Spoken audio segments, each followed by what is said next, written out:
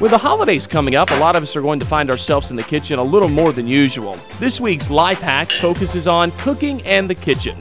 We've compiled a short list of cooking hacks to help you stay cool in the kitchen this holiday season.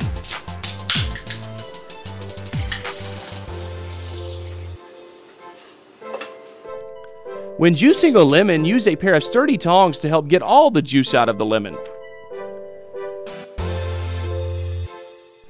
Place a wooden spoon over a boiling pot of water to prevent water from boiling over.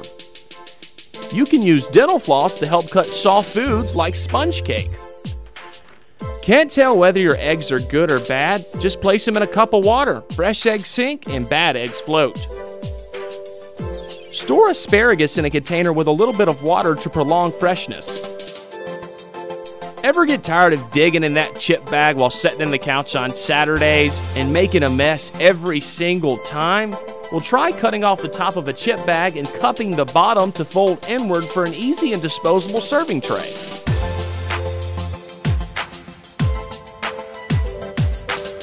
Use an empty ketchup bottle to make perfect pancakes every time.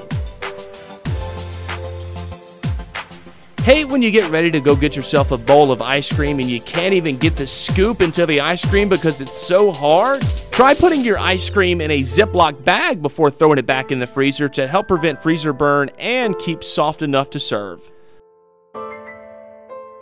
That wraps up this week's edition of Life Hacks. Make sure to tune in next week for Life Hacks Thanksgiving edition.